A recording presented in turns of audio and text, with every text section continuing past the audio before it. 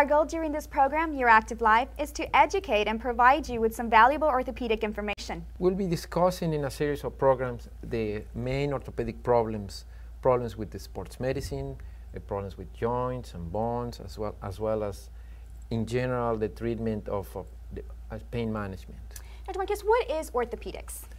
Orthopedics is a subspecialty of the medicine in which we treat the most common problems, mostly related to arthritis, as well as with sports medicine, as well as the treatment of the pain in general. Dr. Marquez had the opportunity to meet with some people from our community that asked him very interesting questions on common bone injuries. Let's take a look. You have a question for the doctor? Yes, doctor. For the past about 5 years, I've been having a lot of pain in my shoulder, and it seems to get worse at night, and every time I try to pick it up, the pain increases. What's causing that, and what do you recommend that I can do to resolve that? Well, I'm glad you asked that question. This is a very common problem. First of all, the shoulder is a complex joint.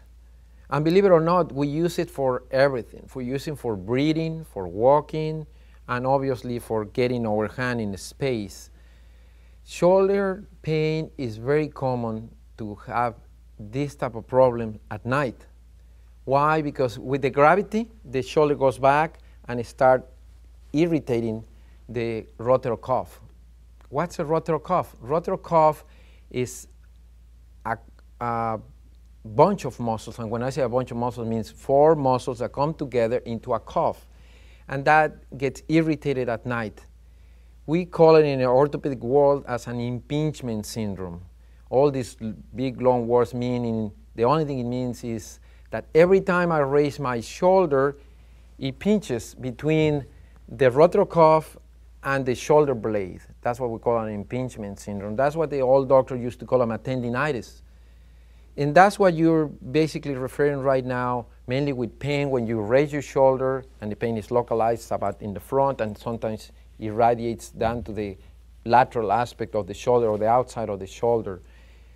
Usually it's common at night, and it's also very common with overhead activities or reaching over.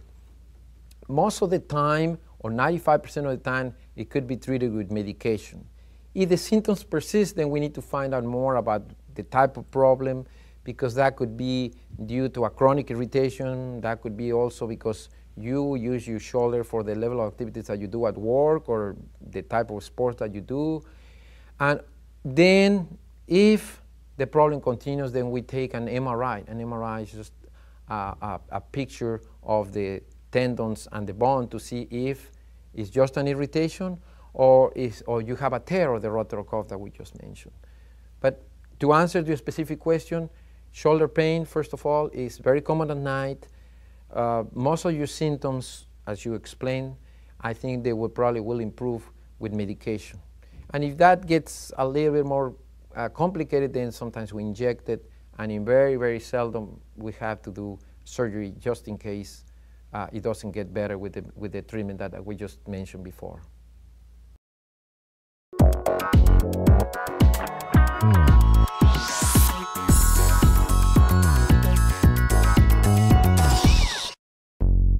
Another exercise to strengthen up the shoulder is called outer raising.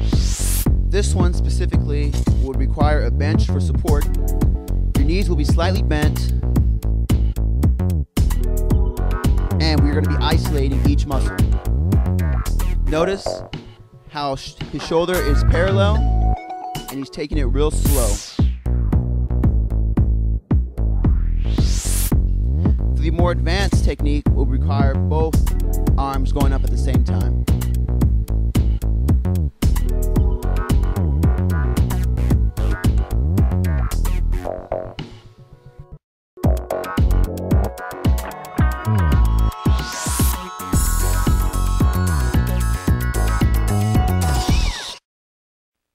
John, 64, 25 years electrical engineer, father to Richard, Mary, and Sam.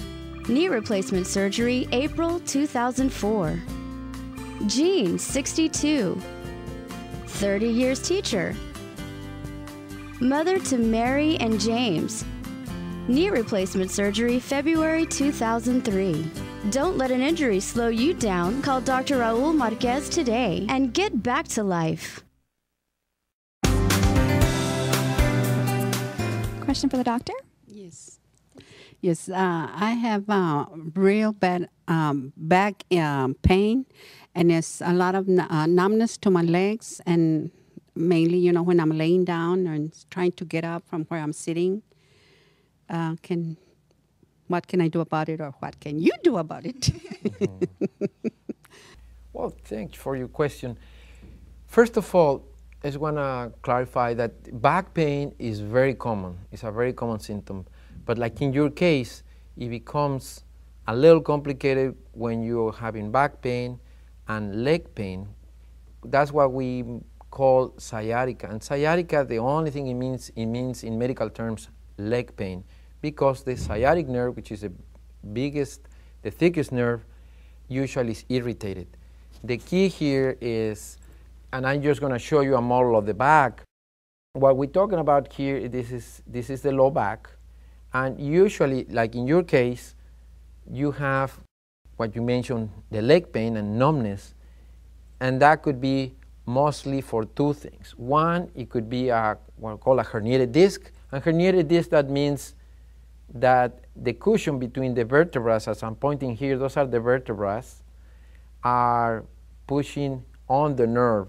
And that could push on one side of the back or the other side of the back, or could push right in the middle, and that's why you can have bilateral or leg pain on both legs.